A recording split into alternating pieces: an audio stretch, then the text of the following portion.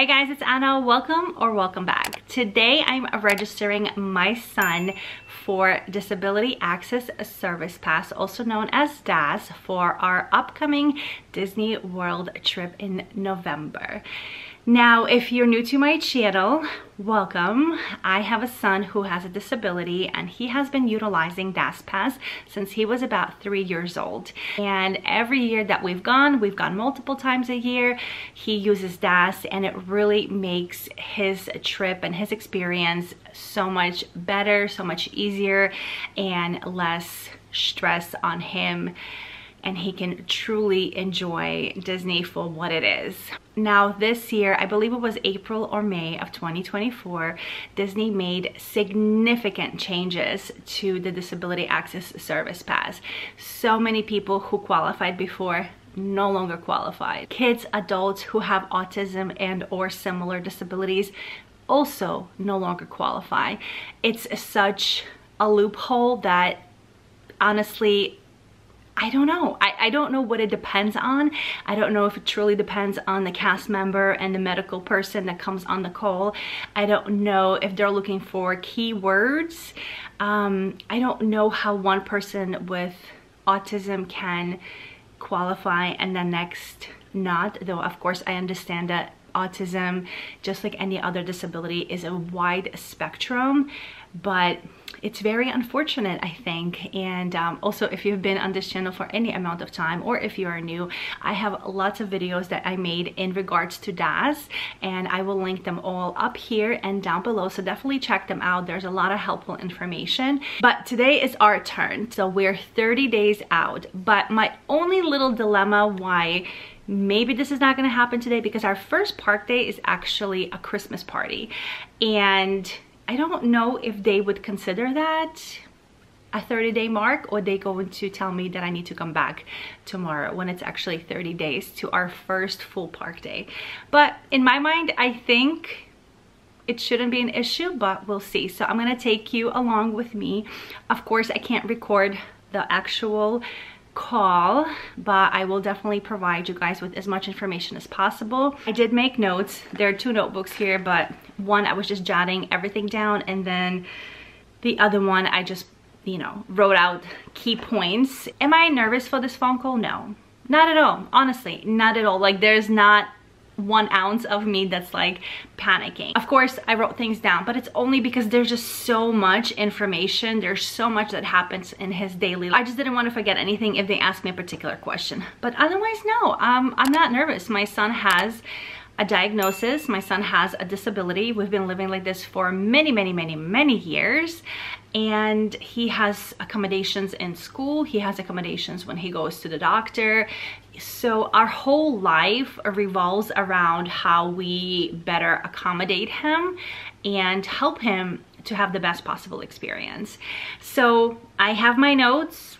Again, it's nothing crazy. It's just, you know, what happens to him in line, how we do doctors, how we do school, how we do transportation, the supports he has in school, supports he has after school, accommodations that they do make for him in school, management needs, that all kind of goes in together. Am I going to be disappointed if he doesn't get approved? Of course I will be, very much so. I might even cry. I'm telling you, because as a mother to a child who has special needs, you're living life constantly fighting and advocating and fighting for what is right, fighting for services, fighting for justice, fighting for more services. It's a never-ending battle. You know, we have advocates, we have attorneys. It's a never-ending battle for our children who have special needs. And it's going to be absolutely heartbreaking if, you know, this cast member or this medical professional is just going to say, no, I think he can wait in line. Because of course they don't know my son, and they don't know how, you know, in depth this is going to affect him. But it is what it is. What am I gonna do? You know, it's just, it also just kind of makes you think about the future, because right now, you know, I'm his voice. I fight for him, I advocate for him, I try to do my best for him. But in the future, when I'm not here, who's going to do that for him? And when there's situations like this where technically he qualifies, he is that population of people who qualify, who the DAS was intended for, but he might not be approved. So anyways, without further ado, let's make this phone call happen. I'm just gonna chat with you guys while I log into my account. But if this is your first time applying for DAS, you want to make sure that you do have a My Disney Experience account. You want to make sure you have an account. You want to make sure that everyone in your party who is applying for DAS with the person who needs DAS is registered. It's not guaranteed that they will, of course, approve your entire party, because that also was part of the change. But you want to make sure everyone is there, everyone is linked, and you want to make sure that you have currently active tickets to the theme park. And also remember that you have to register 30 days before your first park day. So not 30 days before you arrive in Disney, but 30 days to your first park day. So that's why I said, I think in the beginning, that I'm just not sure how they're going to treat my specific situation, because our first day is the Christmas party. So today is 30 days to the Christmas party, but tomorrow will be 30 days to our first full park day. So I don't know if they're going to approve it for me to go ahead and have this conversation today, or they're gonna tell me to come back tomorrow. But either way, you know, we're going to try. In my mind, like I said, I think it should work. I don't see a reason why, because even for the parties, my son still requires a DAS pass. So let's see. Okay, so let me show you what I do. So I typically will go into this search bar and I will just type in DAS, and then this will come up, and I will just select DAS. And I think this is where they tell you everything. Register for DAS. This is my first time doing it since everything has been updated, revamped. So it looks, I think, a tiny bit different, but not too much.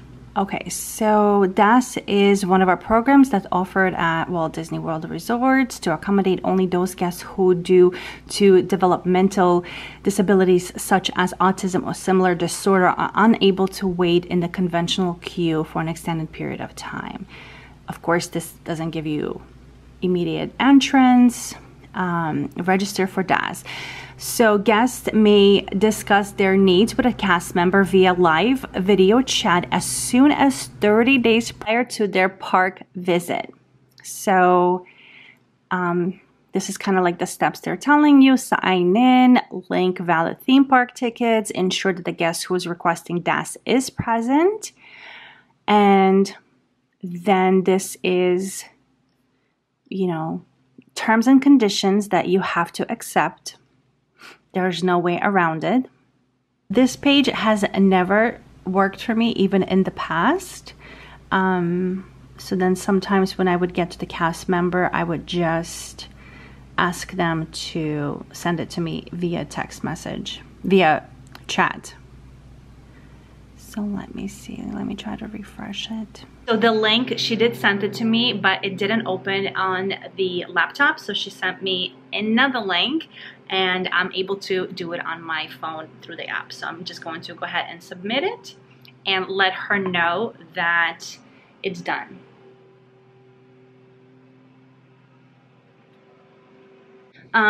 She's saying thank you for accepting the terms and conditions. It says, in order to continue, it will be necessary to move our conversation from this chat session to a Zoom video meeting. This is where we will continue our conversation. Is that okay with you? Yes. So she's sending me the link now. Oh my goodness, this is happening really fast, huh? Okay, so we are done. I'm happy to say that my son was approved, and all in all, it took 23 minutes. We didn't see a medical professional. She took a picture of him. He didn't want to be in the camera. She didn't ask him any questions. He was literally here for 2.5 seconds, if that. She asked me a lot of questions, a lot. And the questions were like, give me an example. What happens here? What happens there? How does he react? What do you do? How do you prep him? Of course, listen, I'm not gonna go into complete details. I'm not gonna be spilling my son's, you know, diagnosis and his struggles here on the internet. But I will tell you that when she asked me, what is my concern about him waiting in a conventional queue line? And I just told him, like, everything that's related to his disability, to his diagnosis, what he does, what he will do, how it will escalate, and how it will affect him, us, and everyone around us. She asked me how we handle doctor visits, and I told her that we have a very, very supportive pediatrician. She accommodates us in every way possible. She asked me if we fly or drive, or if we do both, and what he prefers. I said it really doesn't matter. I said, but for me as a parent, driving is easier because the situation is controlled. He is able to be himself, and if we need to take breaks and whatever might come from that road trip, it's easier for me to handle because I'm in control. Where when it comes to flying, obviously we're not in control, but we do get accommodations when we do fly because we apply for TSA cares. We also have TSA pre-check, and then once we actually get to the gate, I ask them if we can please board with the disabilities, because my son has an XYZ disability and it's very hard for him because of XYZ, and we have never had an issue. And of course, during the flight or during the car ride, he has a bag of tricks and snacks that keep him busy. What else? I have lots of notes. She asked me about his accommodations in school. So I said that he, you know, goes to XYZ school. He has a management plan. He does busing. He has a paraprofessional, you know, to supervise him. He has these services. She asked me about shopping and what that looks like with him. And I said that though it's difficult, but of course we have done it, but I do try not to put him in situations where he might get in trouble or it might be dangerous for him. And she asked me, I think she asked me, what is my biggest concern when he waits in line in Disney and in other lines outside of the parks. And I pretty much said, you know, my main concern is his well-being and safety of him and safety of others, and what kind of situation, you know, that can put us in. And she said, okay, understood. And I think that was it, to be honest. Since the changes happened, so many people no longer qualify, and it's unfortunate. It's heartbreaking when I'm in Facebook groups and TikTok and Instagram and these posts come along and your mouth drops to the floor and you're just like, I don't even understand. I don't understand how this person does not qualify. I don't understand. I can only speak for us and our situation, and of course my son is in that population of people with disabilities who qualify because of autism and or similar disabilities. So I think if you fall into that category, this video could be beneficial. The best way you can approach it is be honest, provide as much information as you can. I know nobody wants to share much information, but unfortunately we are at this place where we have to provide very personal information. I mean, some of this information my friends don't know, some of my family members don't know. So, but that is my only way to really kind of help you guys, to kind of, you know, give you that light at the end of the tunnel, by saying that you really have to give a lot of information, and you start from the beginning and you list everything. And if you have to sit there and read from your notes, then that's what you need to do, but you need to paint a full picture. All right guys, well, I hope you found this video helpful.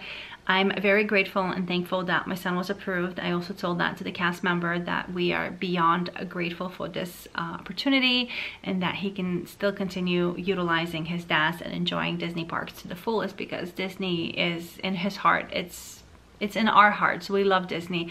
I love Disney because my kids love Disney so much. If you have any questions that I might be able to help you with, leave them down in the comments below. I mean, I'm just so thankful that we had a positive experience, and I hope the same for you, and I'll see you real soon.